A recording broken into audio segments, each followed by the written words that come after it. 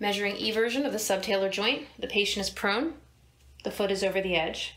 I'm going to stabilize the posterior tibia and fibula, checking passive range of motion.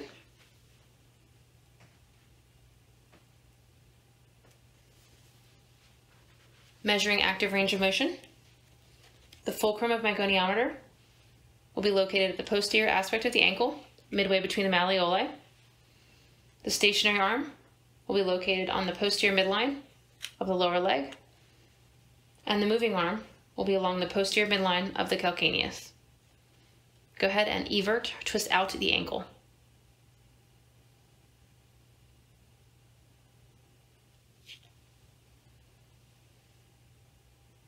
And that is eversion of the subtalar joint.